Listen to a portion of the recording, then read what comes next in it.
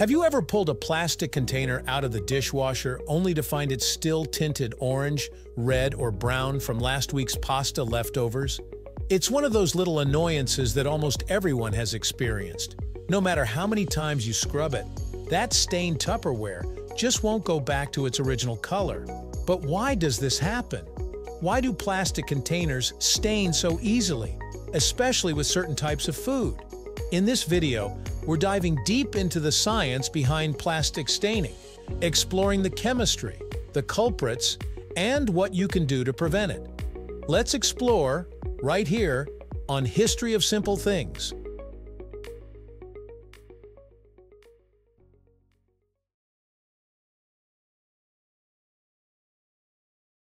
To start, let's talk about what plastic containers are actually made of.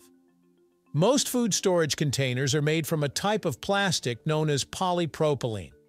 This is a lightweight, durable, and relatively heat-resistant material that makes it ideal for microwaving and storing food.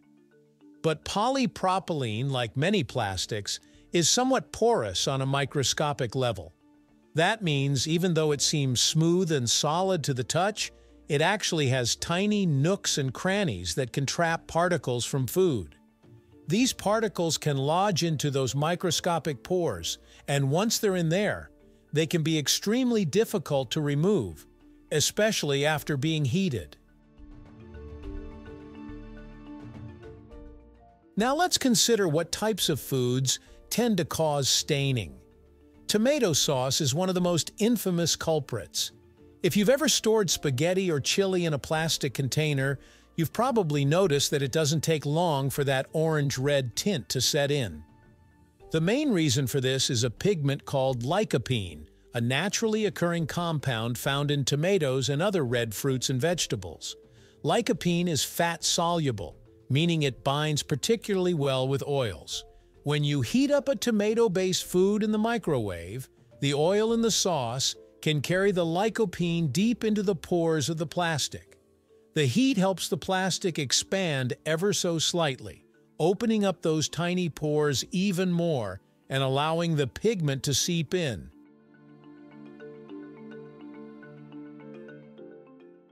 This staining effect is even more pronounced when the food is oily or greasy.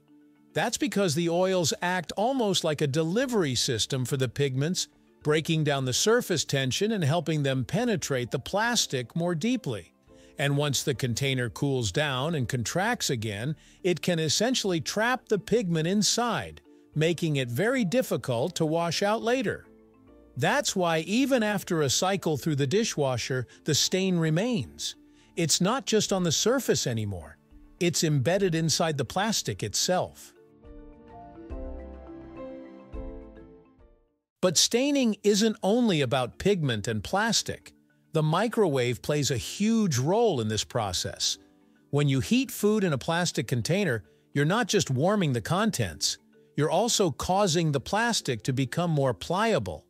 This doesn't mean it melts, but it does become more receptive to absorbing what's in contact with it.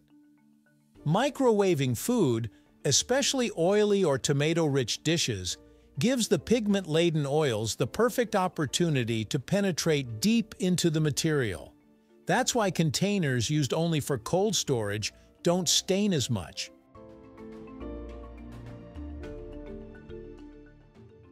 It's not just what you put in them, it's how you use them. It's also worth noting that not all plastics stain equally. Cheaper, thinner plastics are more prone to staining than high-quality or specially treated containers. Some premium brands have proprietary formulas or coatings that make their containers more resistant to pigment absorption.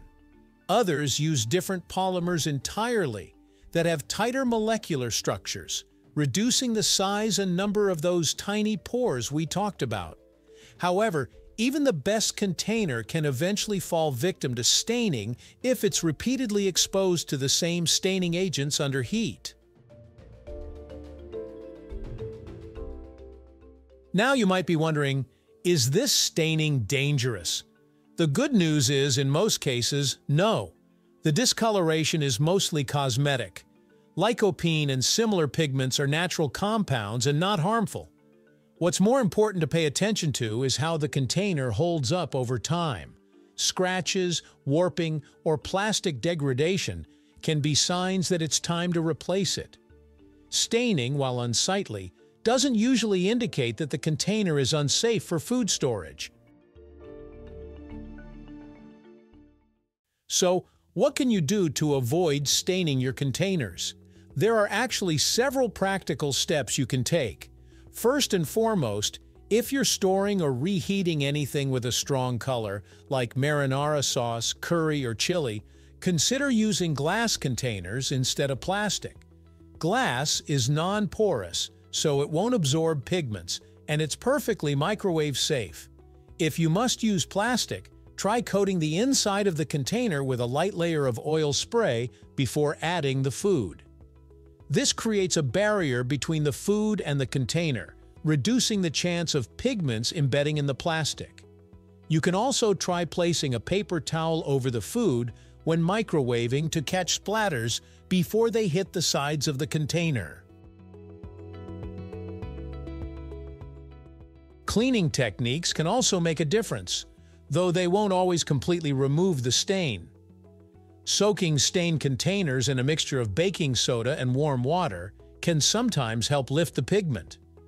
Some people also swear by using a bit of bleach diluted with water, as long as it's thoroughly rinsed afterward, or using lemon juice and setting the container in the sun. The natural acidity and UV light can help bleach out some of the discoloration, though results can vary depending on how deep the stain is. In the end, plastic containers stain because of a perfect storm of chemistry, heat, and material science. The porous nature of plastic, the fat-soluble pigments in food, and the heat from microwaving all work together to lock those colors in. While it's not necessarily harmful, it can be frustrating, especially when your container still looks dirty even after it's been cleaned. But with a little knowledge and a few smart habits, you can reduce or even prevent staining altogether. So the next time you see that stubborn orange tint, don't be too hard on yourself. It's just science doing its thing. And now you know exactly why it happens and what you can do about it. Thank you for watching. If you have suggestions for our next video, feel free to share them in the comments below. We'll be sure to give you an acknowledgement for your contribution. Thank you for joining us on this journey through the history of simple things. Don't forget to like, subscribe, and stay tuned for more stories woven through the smallest details.